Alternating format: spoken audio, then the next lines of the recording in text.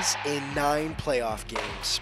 While the Georgetown Raiders may have struggled to find consistency at times during the 2013-14 regular season, the playoffs have been a whole different story thus far. We finished the season off with 5 straight wins and now 8 of 9 games. So the boys are playing great hockey. They've all bought in. They're blocking shots. They're committed to one another and committed to the structure of our team, and it's been great. I think a lot of the boys have really just bought into the system and really started listening to the coach and realizing that he's a pretty smart guy, and when we listen to him and all buy in, we can do a lot. The Raiders served notice they'd be a force to be reckoned with come the postseason. Wins over Toronto Lakeshore, Aurora, Kingston, and Cobourg down the stretch was evidence of a group that were peaking at just the right time. I think that's honestly huge. It's been proven with teams like the LA Kings. I think it was 2 years ago or so. They finished off in 8th place, but they were playing great at the end of the season. Ended up winning the whole Stanley Cup from 8th place. So peaking at the right time, I think, is obviously huge. And we brought in real character kids, Jordan Brown and Mueller. McNiven's been outstanding in net, and also Michael Singh played extremely well down the stretch when given his opportunity. So, and obviously, you win and lose with your best players, and our best players have been the best players. Anthony Marr, coming back from injury, took his game to another level. We got guys like Ryan Smith, who's by far our most improved player and has bought in. Leah Board, Phil Kiss, Liam Clare, all these veteran guys, and they love each other. And it's a great dressing room, and we have a lot of fun, and we're working extremely hard. In the first round, Georgetown faced their Halton region rivals, the Milton Ice Hawks, a squad that had beaten them 3 out of 4 times during the regular season. The Raiders brushed aside Milton in 4 straight, however, including a convincing 7-2 drubbing in Game 4. We knew they were going to take penalties. We knew that they have a little bit of trouble with discipline, so we knew they were going to, try to get us to play their game, but we stuck to ours and let them take the penalties, and we capitalized on power play. So. Round 2 saw the Raiders facing the 2nd-seeded Buffalo Junior Sabres. Georgetown jumped out to a 2-1 series lead, and then in Game 4 came the comeback.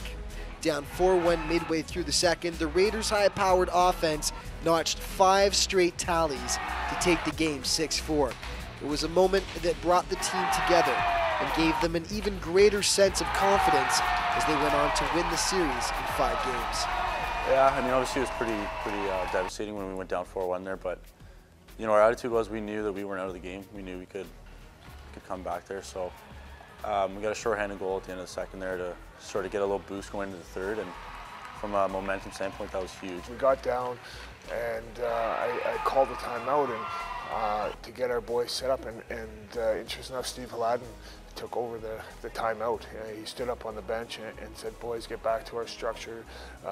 We can come back and win this game," and they bought in right from that timeout. It's huge. It's a huge character win. It really proves to us that even if we're facing some hardship, hard times with refs or penalties or anything like that, that we can fight back and get through anything. I know it really gives us the feeling that, we can actually win. Up next for the Raiders, they take on the #1 seed in the Southwest Conference, the Toronto Lakeshore Patriots, a squad who will no doubt have payback on its mind. Last season, the Raiders knocked off the Patriots in the conference quarterfinals in 6 games. This year's Toronto team is much improved, however, as they led the Southwest with 76 points. Coach Walters and his squad know they'll have their hands full. Well, the biggest thing with them is their speed. They're very, very quick. Again, they've bought into Jason Fortier, their head coach's structure. They're a very disciplined team. They don't take a lot of penalties, and they got great goaltending. And their special teams are very, very good. So we're going to have to stay disciplined. We're going to have to make sure that our power play keeps going here. We're going to have to shut down their speed and just play a real structured game. We've gone through their game tape, and our guys know what to expect, and we're going to counterbalance that with our structure and just keep playing the way they are.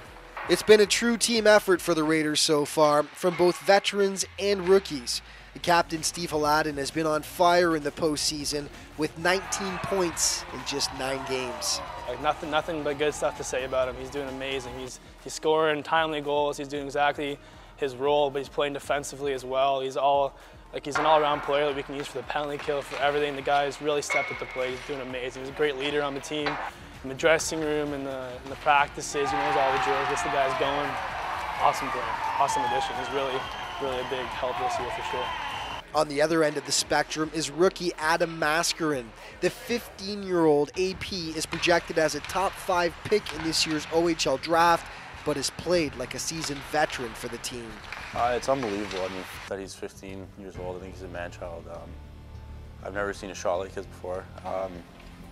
He adds that sort of natural scorer type player to our lineup, and he helps out a lot on the power play. So I think he's been a huge addition in that stand. The last time the Raiders made the OJHL semifinal was in 2012 when they lost a heartbreaking Game 7 in overtime to eventual league champion Stouffville.